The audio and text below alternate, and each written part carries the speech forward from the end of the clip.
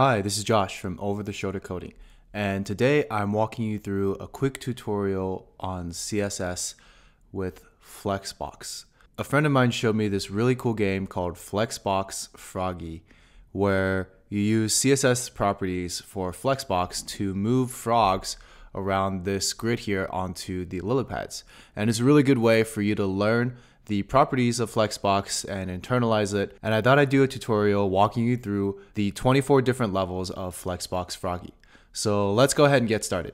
What we need to do is guide the frog to the lily pad on the right by using the justify content property. The justify content property aligns items horizontally and accepts the following values. It has flex start, which aligns the items to the left of the container. So this side. The flex end will put it on the right side of the container. The center will align items in the center of the container. Space between will display items with equal spacing in between them, but with the items on either end. And space around will display items with equal spacing around them with some space on both ends of the items. So if we use justify content flex end,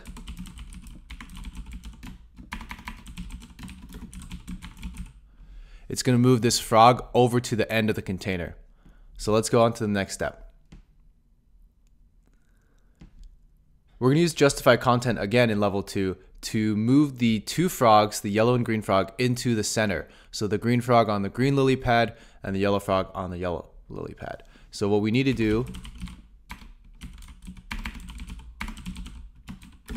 is center them. And there we go. So when they move over to the lily pads, then we can go on to the next level. So in this one, we're going to have 3 frogs and we need to move them to the respective lily pads and we need to space them out. So we can see here if we did justify and we did end, like we did before, they would go all the way to the right. So the red one would kind of be there, but the green and the yellow would be way off.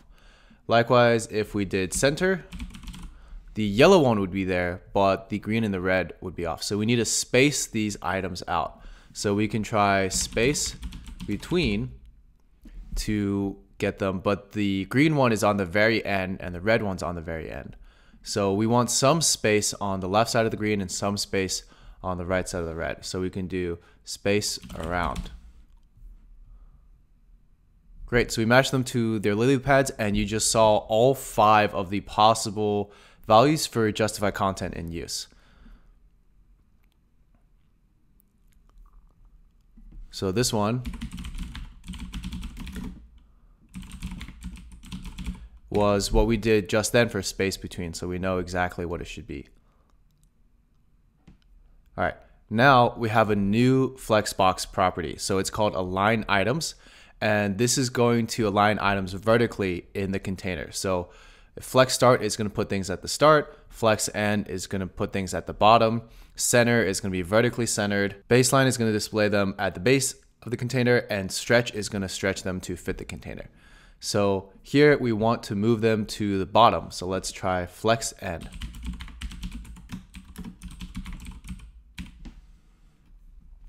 So we moved them to the bottom of this container. So now we want to move the frog to the exact middle of the container. So both vertically and horizontally middle. So we know justify content is going to move its center horizontally, and align items is going to move it center vertically.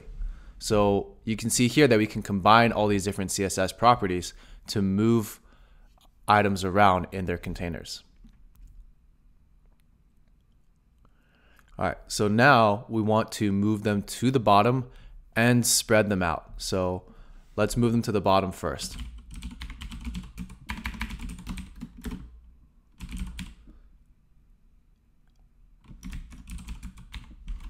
So now we have the frogs on the bottom of the container and we want to spread them out.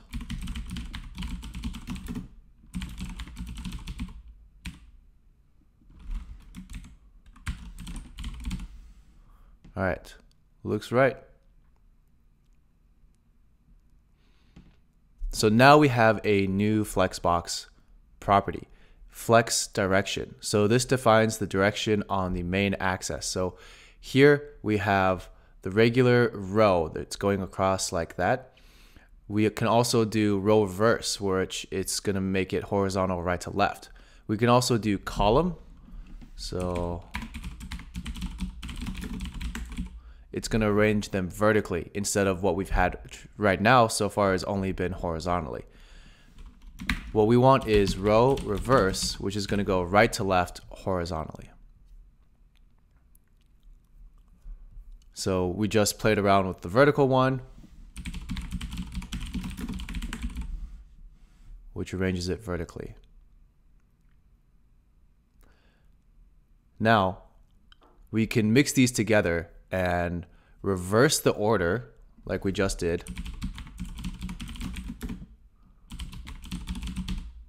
So we have green, yellow, red, and then we can use justify content to move them to the end. So normally we're going right to left, and so now this is the beginning, the start of the container, and this part, the left part, is now the end of the container since we're using reverse. So this one is tricky. So if we put it in column to get the frogs vertically, normally to move things up and down, we would use align items. But let's see what happens here when we say center. They moved horizontally, which previously is what justify content did. So actually justify content is going in the direction of the flex direction. So if you're going in column, justify content is going to go in column, and align items is going to go across the main axis. So since we're going vertically with flex direction column, we need to use justify content and move it vertically because we're now using columns.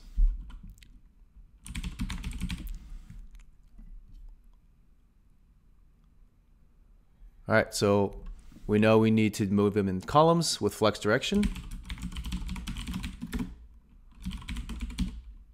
But we also need to reverse it since red is on top. And we're going to use justify content since we're now going vertically to spread them out.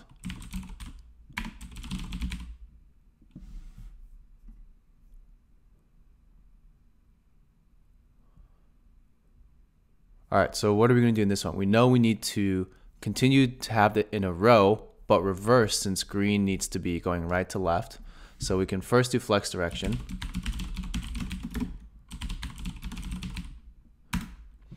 Which means that the start is on the right hand side now, and we want it centered. So we're going to do justify content to center it.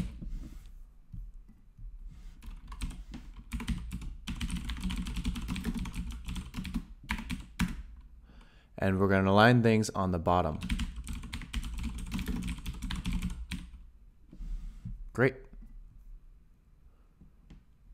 So we moved up to level 14 and we're halfway through, but things are getting a little bit more tricky now.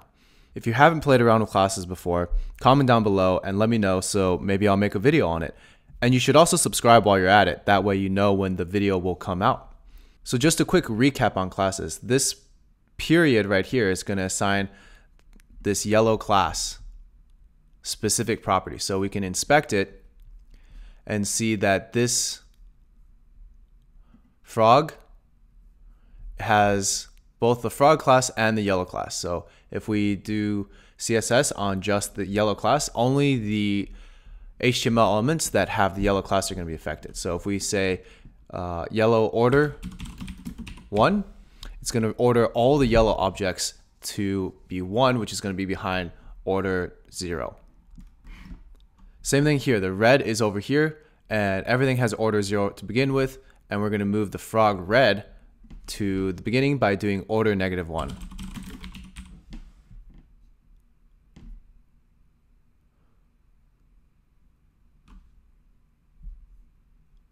Here again, we can just affect the yellow class or the yellow frog by affecting the yellow CSS class by aligning it to the bottom. And instead of aligning all the items in a container, we're using align self, which is just going to align the item itself to the bottom. So here you can see in the entire pawn, we're aligning all the items to the start, except we're overriding it with the yellow assign self flex end.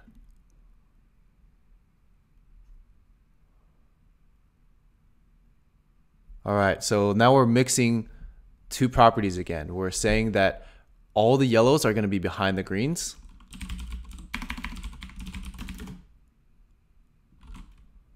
And they're going to be on the bottom. So align self, move them to the bottom, and order one, move them to be behind the greens. All right, so what about this? We have a lot of frogs, too many to fit on a row. We need to split them up on 2 rows. So we're going to use the flex wrap property, which has no wrap, wrap, wrap reverse. So wrap is going to do normal wrapping like in a paragraph. Wrap reverse is going to go left to right, then right to left. So we want normal wrapping. Great. All right, so for this one, we need them to go vertically and then wrap around. And we also need some space between the minor axis. So the major axis is going vertically. We need some space on the minor axis. So flex direction, column, and flex wrap, wrap. All right.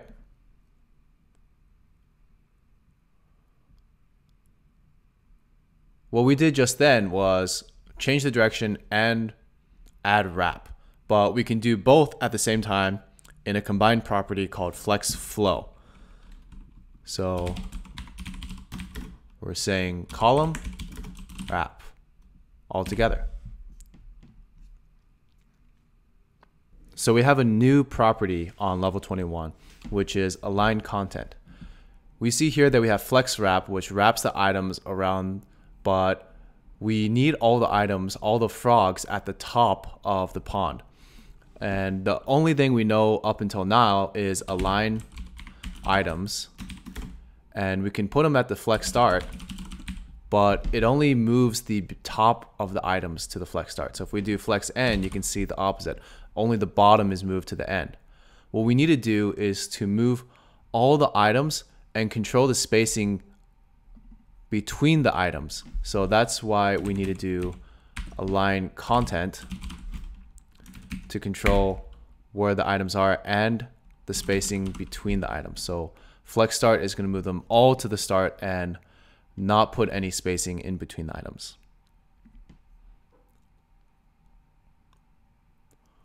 All right, so same thing if we want to move them all to the bottom.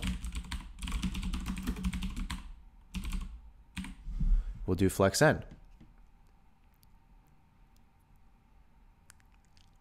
All right, so we want to move things in columns and bunch them together. So we can do flex direction,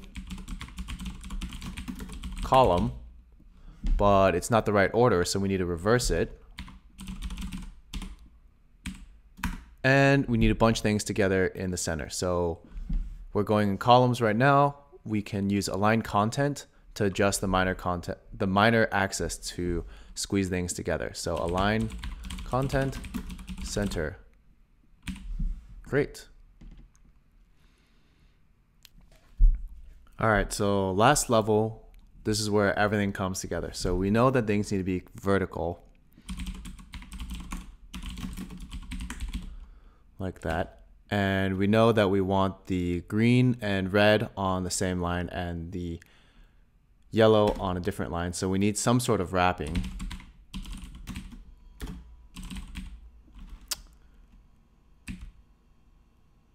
And we can do reverse wrapping to have